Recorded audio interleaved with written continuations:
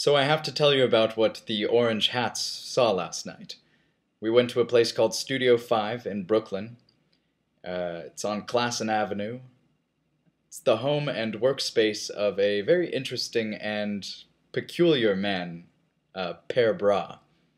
He comes from Denmark, and he works with masks which he designs and has custom carved for him in Bali by mask makers. Now, last night, the studio was open for an event called One Night, One Chair.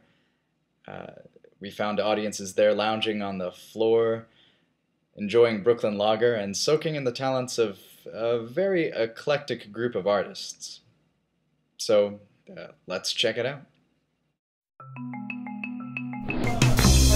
What are we doing? Orange hat. Orange hat.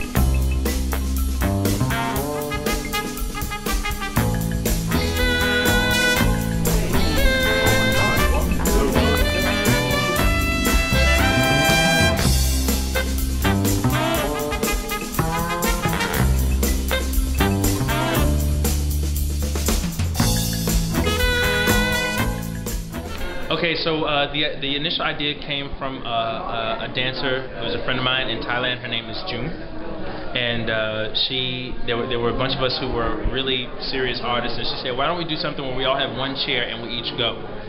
And I came back here to the studio in Brooklyn and thought that it would be a good idea because we never got it done over there. And the tweaks we made on it were that we wanted everyone to be able to have a space where they could share their intimacies and who they were and what they think about and what they feel, and to do it in a way that wasn't so much performative but was also entertaining. And those two words are actually the last on the list. So we said, okay, we do 4 people, 30 minutes each, one chair, and we call it One Night, One Chair. That's what it's called.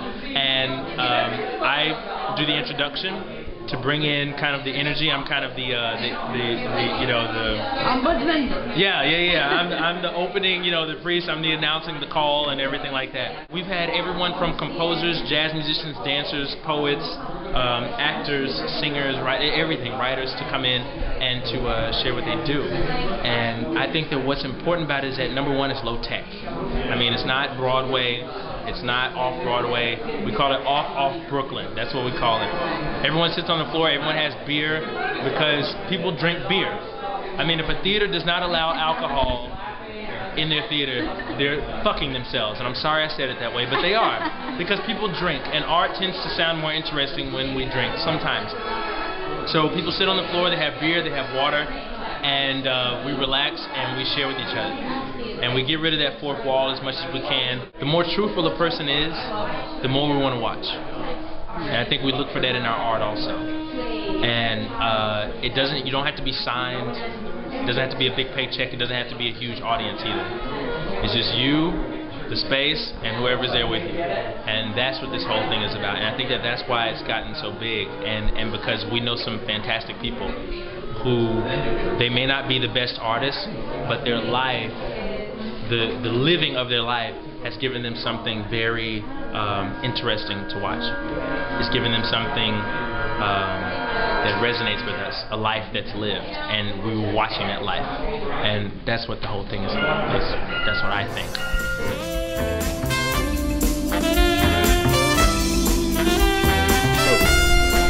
So what did you think? Oh, it was fucking amazing. Like there were 4 different performances. We got to see reading of a Edgar Allan Poe story, which was amazing. Awesome. And we saw this Dandy, which was great.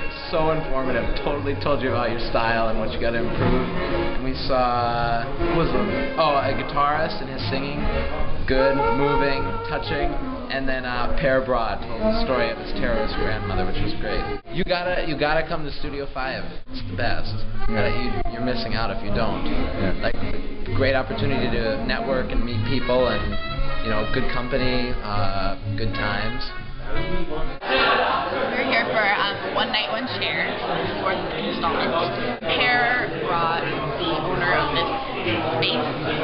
We're in his apartment right now, and he has a loft next door to his Danish master. Works with qualities masked and if you feel the world and make really good actors. Yeah.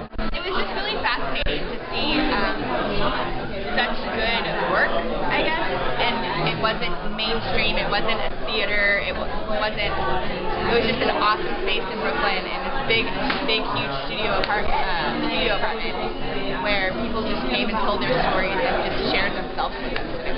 Everyone was so present. It's a great opportunity for people to showcase what they love, what their passion is, and what they do. And you have an audience that is just captive and creative and wanting to be a part of this creative element. An exploration of just humanity. I think that's what it really is all about. I heard one of the artists who performed 2 weeks ago, I think, say that this is the first time where she actually was like, oh wait, people are actually listening to me, actually like wanting to hear what I have to say and like participating in it. It's a really cool experience to be up in that one chair. Just came back from One Night, One Chair, and it was pretty fucking amazing. It's a very inspirational place to come to. Sometimes you're just living in life and you feel kind of lost and you don't really get enough of what you really want, and following this art is more of an expression, and you kind of lose that sometimes, and that drive and motivation. And coming over here, it's almost like you're finding a sense of community, and you see all these other artists and how they are just there to inspire you, and you're all working together to reach the same goal. And it is a very loving experience to be here and to share that. It's a lot of empathy going around here, and it's just fucking great.